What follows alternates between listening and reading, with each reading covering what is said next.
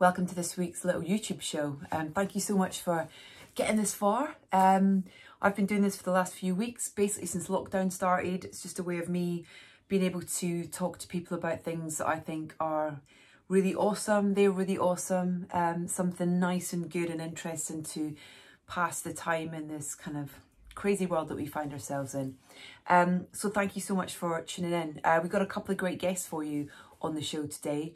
First up, I should say we've got Rob Delaney coming up in a bit. He's brilliant. I'll tell you more about that shortly. But Glen Ballard is an incredible man who started his world and his life in the music industry, working with Quincy Jones. And since then, he's gone on to work with kind of everyone and anyone, from writing Man in the Mirror to co-writing and producing Jagged Little Pill with Alanis Morissette. I mean, you name it, he's done it. He wrote Hold On by Wilson Phillips. What a tune. And we talk about that as part of our conversation, which you can hear when it becomes a full episode of my podcast. But I thought I would share a little bit of a clip with Glen today, talking about this fantastic new series that he kind of came up with the idea for, called the Eddy. And it is, yes, my boy. As I was saying, that was my 7-year-old asking for flashing lights for their disco party. Anyway, as I was saying, the Eddy is a brilliant new series that is on Netflix now. Executive produced by Damien Chazelle, and he's also directed a couple of the episodes. And it's set in the world of jazz. Now, if the word jazz puts you off, please don't let it, because this is a fantastic series set in Paris. And it's about a jazz musician from New York who has a club in Paris called the Eddy.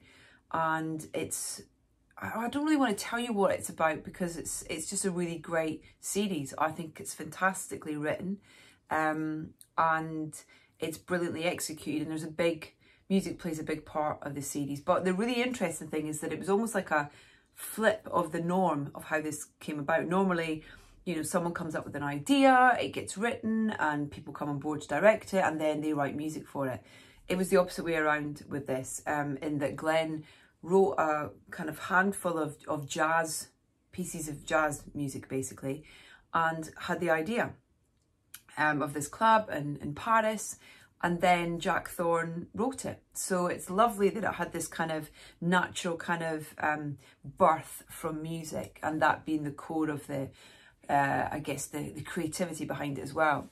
So Glen is a lovely man, never met him before, but I thoroughly enjoyed chatting to him. And oh my God, I mean, there is so much we could have talked to him about with regards to music, but I've been loving the Eddy, and it was great to chat to him about that and kind of find out from him where the idea came from for him to start in the first place.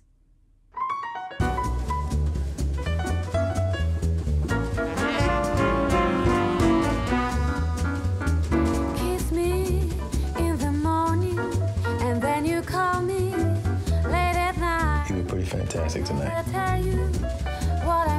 First time I've seen my Glen Ballard. You always seem to get it right.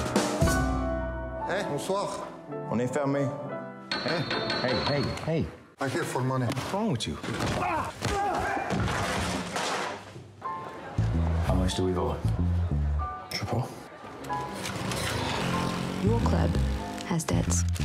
Your club has big problems. On a mis tout ce qu'on a, tout ce qu'on a dedans. We'll see. Dad! Faut que je trouve une idée. Why don't you want to come home? New York isn't my home anymore. Yeah, but it's my home. For reading, I started some things here, and I can't just stop. J'suis dans le garage à la maison, une capuche noire sur ma. How would you feel about playing the song that I wrote? Where you going? Calm down. What is the problem? Nobody's having fun. I'm trying to understand what am I doing here. You are the one who's unprofessional. You don't care. You don't care. But I don't need this right now, okay? I think I'm being followed. Fareed's involved in something, and I'm worried that they might try and do something. Can't tell the police. No, I can't tell the police. They'll shut us down. You get inside now.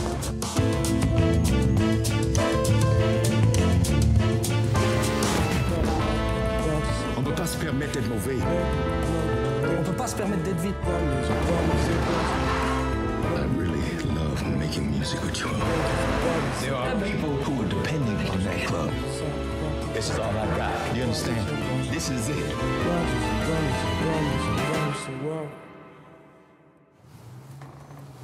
Wish you sung like that last night.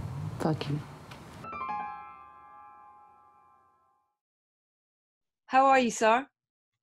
Oh, good. Thank you. Thanks for taking the time. Oh, you kidding? I am absolutely loving the Eddy. What a series.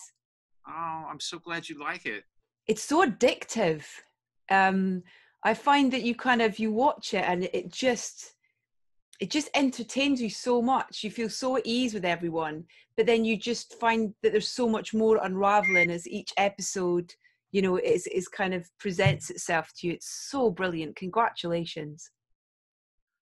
Well, we had a lot of really talented people to make that show, and I just so grateful to all of, the great talent that wanted to be involved with something as unusual as our show. The whole concept of jazz in 2020. For a lot of people, jazz is something nostalgic almost, and so it was I thought as an opportunity to just remind people that jazz is alive and that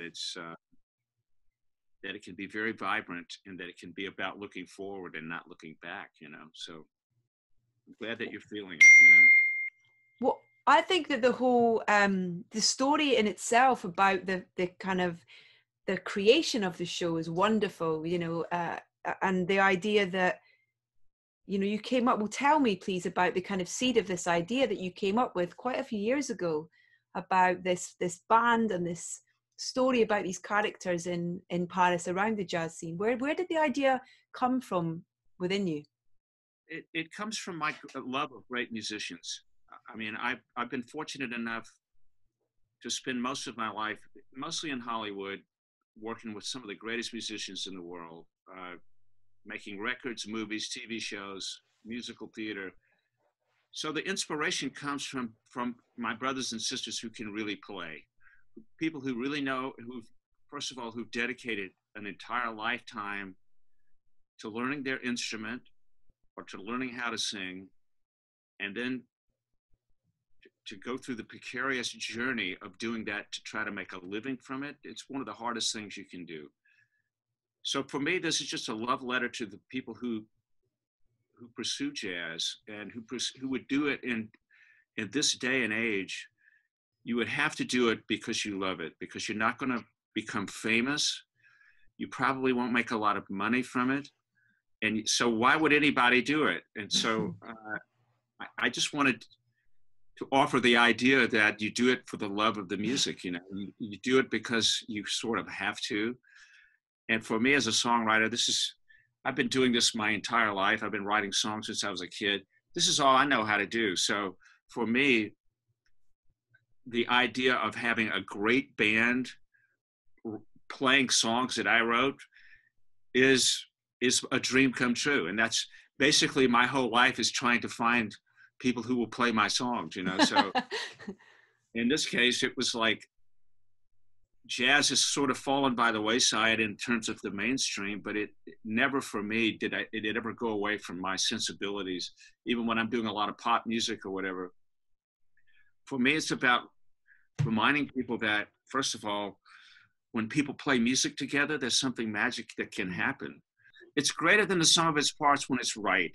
And there's no better example of that than a small jazz ensemble, because I just think a lot of young people have never actually been close to that. And for me, the idea ultimately for this show was to bring an audience into the circle of musicians who are making this kinds of music, and to feel the energy that's involved with that, and to feel the magic. So if you haven't seen a great jazz ensemble close up, it's like seeing close-up magic. It's like somebody who can do a card trick right under your nose, and you have no idea how they did that. And when you see the Eddy play live, it's kind of like that. It's because I saw it happen. I mean, listen, I've been working on this as an idea for about over 10 years, right? Wow. Because I mean, listen, I started my career as a songwriter and a producer working for none other than Quincy Jones, who is himself a jazz refugee. I mean, the first song that I really had recorded by a major artist was by a jazz artist, George Benson. And so I sort of got my start in a pop jazz way. And I've always wanted to find some way to use jazz in the current day, and to not have it be something that you had to take a quiz to understand what jazz is. Have you done your jazz homework? Do you know who the greats are? I mean, I know all of that, but none of that should matter when you're listening to new music. And so for me, this was about offering all new jazz songs, a brand new jazz band, and it's the current day. And so that was always the concept for me. I knew that if I wrote a bunch of new jazz songs, I would just drop them into the ocean and they would sink like a stone. So I always knew I needed a narrative and a story to go with it. So when I started writing these songs 13 years ago, actually, it was always about a jazz club in Paris in the current day. And that's as much of a story as I had. But every song was dedicated to that sort of high concept. So all the references in the lyrics I wrote are streets in Paris, the Gare du Nord, where the Eurostar comes in, which I've taken like probably 200 times from between London and Paris. Yeah. It was my favorite trip, you know. So arriving in Paris at the Gare du Nord is like magic. So that's part of the subtext of the songwriting. But all these songs just existed as a concept of this band in Paris. And I just needed great partners to bring it to life. And boy, did I get lucky on that. Damien Chazelle, Jack Thorne, Alan Poole, Udo Benamina. I mean, so the people who got attracted to this project got attracted to it because of the music. The music already existed. I think we wrote 60 new songs.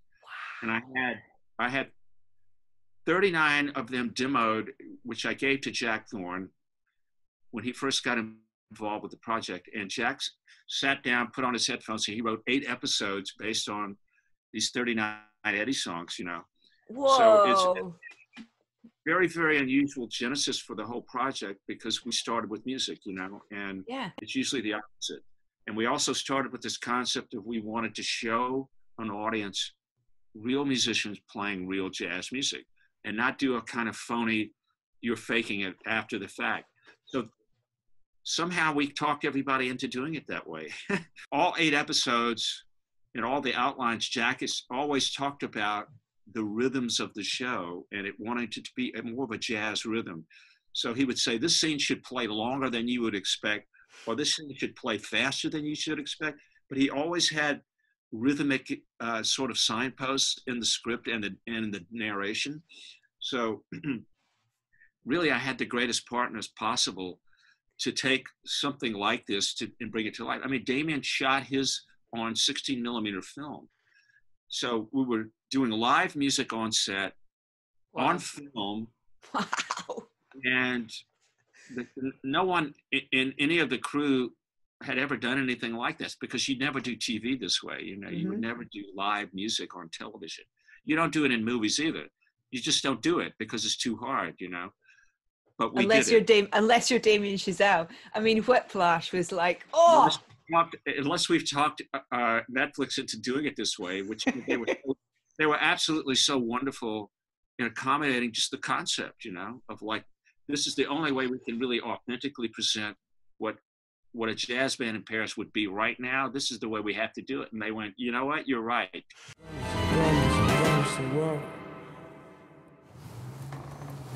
Wish you sung like that last night. Fuck you.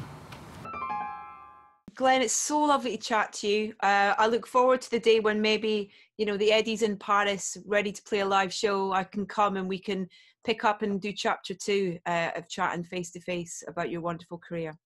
That would be lovely. And I look forward to seeing you in London. Thank you, Glen. You take care, sir. Be safe. Glen Ballard talking about the Eddy, which you can see on Netflix now. It is well worth it. It's brilliant. And it's just really stylish. It's really fun. The characters are brilliantly written and there's loads of great music in it. So please do go and check it out. Also, loads of great music in Echo in the Canyon. We had Jacob Dylan and Andrew, the director of this brilliant documentary called Echo in the Canyon, which looks at very sort of small period in the 60s, and this whole burst of influence that came from the whole Laurel Canyon area of California, and how it was really the birth of this whole scene. So we had a little snippet of these guys on the of Andrew and Jacob on this show last week, and they are in their full bloom with loads of music on this week's podcast, Soundtracking with Edith Bowman. So if you search in your, head to your local podcast provider, you can find us there. We are Soundtracking with Edith Bowman, and you can hear Jacob and Andrew talk in detail and at length about working on this show and putting it together, and giving all the contributors, everyone from Michelle Phillips to Eric Clapton to Tom Petty. It was one of the final interviews that Tom Petty did as well. So there's some brilliant, brilliant stuff in there. So listen to the podcast and also go and check out the film, which is available now to stream. Right then, my final guest for this week's show is Rob Delaney, who is a bit of a polymath, kind of does everything.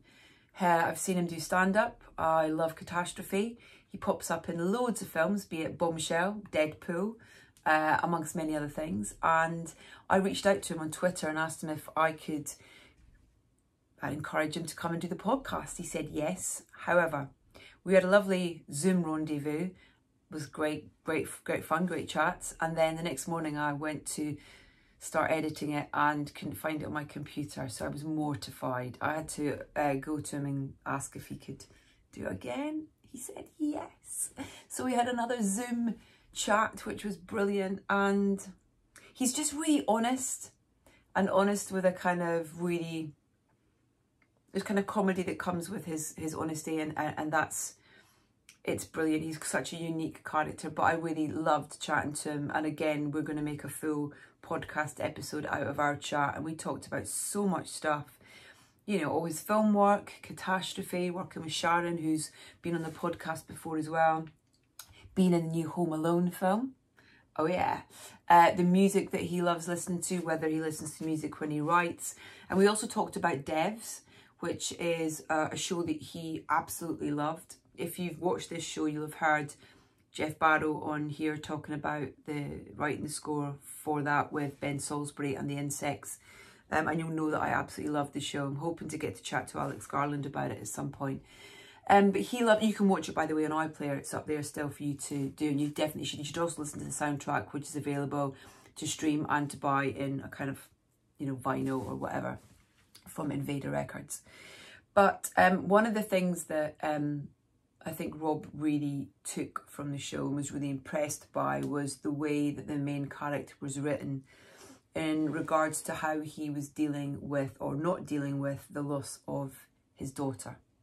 And obviously Rob could relate to that, having lost his son, Henry, which he's been very honest about and has talked about in great detail, and I think that's been something that's another thing that's wonderful about him, because that, I think, in itself has helped so many other parents who have had to go through grief, and I can't begin to imagine how that feels. But I think it's a brilliant thing that he's done, that he's talked about it. I think with Devs, he was really impressed by the way that character was written, and so I was quite nervous about going there and talking to him about, his experiences with grief and losing a young child. But I wanted to find out from him whether or not it was something he felt that he could express creatively. So here is the wonderful, brilliant and honest Rob Delaney. Have you thought about using that experience to write about it in a way that feels, you talk about how you really thought this was a great way of someone who'd gone through grief, how it was depicted. Is that something you've thought about doing, is writing through your experiences and your emotion of someone who's gone through grief? So not directly yet. That could happen, but I've been doing it more obliquely. For example, we wrote the end of Catastrophe quite soon after Henry died. And, can't believe that I wrote a whole series of TV with Sharon Horgan so soon after that. But I kind of wanted to show my kids that life would continue for them. So I sort of like modeled what I thought I should do. Like, oh, they should see their dad go to work so that they go to school, you know, and stuff like that. So, so I did, and I didn't know what that experience would be like. I quite enjoyed writing the 4th series of Catastrophe. However, at the end, that definitely was me weaving some of my grief into scripts and into a show, because, you know, the ending of Catastrophe is somewhat of a curveball, or not necessarily a curveball, but you're left with some serious questions. And so I, you know, very consciously wanted to hurt people, not in a way that they wouldn't recover from, but I wanted people to feel pain and sadness and confusion and love at the end of Catastrophe. So that was, yeah, it wouldn't have, Catastrophe wouldn't have ended that way if Henry hadn't died, certainly. Yeah. And how significant was that track then to that specific whole process, you know, that Arcade Fire track? Well, it's very funny because, you know, I'm big on the writing 101 guideline of show, don't tell. But the lyrics to that track are really telling you what's happened. I mean, it's basically like a, you know, a final statement about the characters of Rob and Sharon. So, so they're critical. We literally took out some things that we wrote Sharon and Rob saying, because we were like, oh, well, let's just let Arcade Fire sing it, you know? I think people would rather hear them sing it than us say it, so we'll just, you know, go for a swim while it's playing, and that was just what we did, you know? Do you write with music? Do you have music on when you're writing? Sometimes. If I'm writing by myself, sure. But not sure. Yeah, I guess now I do. I've become one of those people, I don't think this is good, but I'm one of those people who listens to music all the time. And the reason I say I don't think that's good is because I think silence is good for your imagination. So I really should, like, even today I went for a run, and I was like, why don't I just leave my headphones behind? You know, I just think. And I was like, no, I would rather listen to some prog stoner rock while I run along the river. And that's what I did. Thank you so much for your time. It's really great to chat My to you pleasure. again. And yeah, stay safe and lovely to see you. Thanks so much, Rob. Take care. So Bye, love. Bye. Thank you. Bye. Oh man, he's definitely on my kind of, you know, having a big old one of those fantasy dinner parties. Rob Delaney would be on that in a flash. Thanks to Rob for being so honest and taking the time twice to talk to me. Also to Glen as well. Please do go and check out this week's podcast. As I said, it's on your whatever podcast provider you listen to. Head for Soundtracking with Edith Bowman to hear Jacob and Andrew. And in fact, I think it's our 200th episode. So there's a few others there that you can dive into, including Sharon Horgan, which is great. She was awesome. I'll be back next week with Judd Apatow actually talking about his new film, The King of Staten Island, and also Simon Bird, who you'll know from In-Betweeners, who's made a film, directed a film. It's called Days of the Bagnode Summer, and it's great. And he's only gone and got Belle and Sebastian to do the score for it. So next week I'll have a little clip of when I chatted to Simon and Stuart from Belle and Sebastian at the Glasgow Film Festival. The film is actually going to be available on Monday, which is the 8th of June. So maybe in the meantime, you can go and check out the film, Days of the Bagnode Summer. And then you can hear them talk about it on next week's show. Right, thank you so much for watching and listening to me witter on. I hope you've found some of it entertaining. If you have, then you can maybe subscribe. The button is somewhere. Leave a comment, tell your friends, spread the word. You know, that's how we rely on getting this out there. And I'll be back next week. Thank you so much for watching. Take care of yourselves, be safe, and loads of love. Bye bye.